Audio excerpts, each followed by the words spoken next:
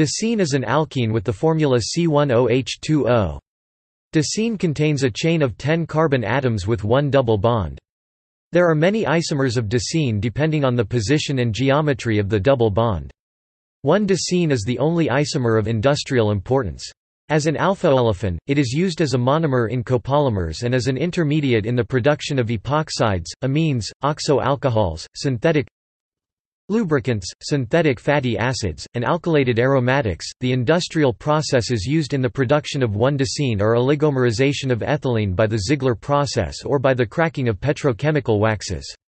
1-decene has been isolated from the leaves and rhizome of the plant Farfugium japonicum and has been detected as the initial product in the microbial degradation of N-decane.